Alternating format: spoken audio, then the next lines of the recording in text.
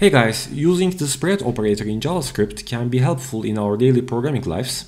So in this video, we are going to talk about the JavaScript spread operator, what it does, how to use it, and we're gonna see it in some examples together with arrays, objects, and functions. But before we start, if you are interested in learning more about web development, consider subscribing to my channel and also turn on your bell notifications so when I upload a new video, you will get notified. The spread syntax is represented with 3 dots and it is being used to take elements out of something like an array or an object. By using the spread syntax, we can make some complex operations in JavaScript much easier. Now let's take this array as an example. Here, when we want to log the elements of the numbers array to the console, we get back the array object itself. But if I put here 3 dots before the name of our array, in other words, if I use the spread syntax, this time we see that the elements are all out of the array. The usage of the spread operator allows us to make some array operations much easier, and I would like to show you guys some of them in this video. Let's say we have 2 arrays and we would like to merge them.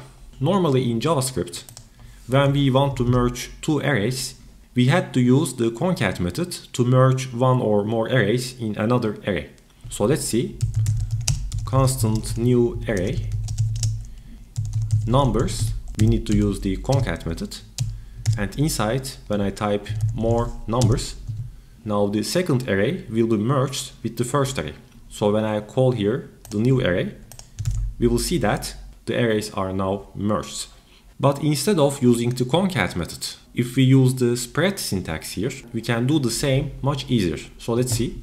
Instead of doing it like this, we can just create a new array and put our both arrays inside.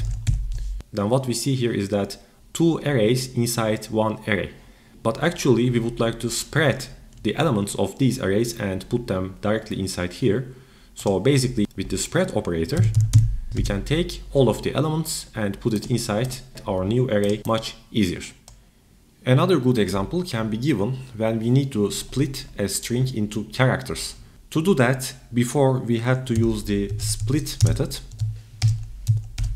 which divides our string into characters and returns them all inside an array.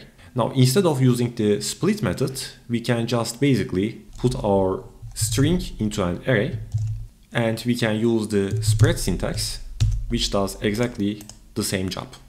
We can also use the spread syntax while passing arguments to a function. Let's go back to our numbers array, and let's say we want to find the minimum value of this array. JavaScript provides a built-in method, the math function, which we can use for finding the minimum or maximum values or other things. So let's choose min here. And let's pass our array as an argument. Let's also put this here. Now when I ran this, it didn't achieve to make the calculation because the math function cannot access the elements of the array. Now what we can do here is that we can use the JavaScript apply function and apply it to the math function. Apply. And inside, as the first argument, it will be math, and the second argument will be our array. Now when I run this again, this time we get the minimum value back. But this usage is complicated. We can actually do the same much easier by using the spread syntax. So let's clear this.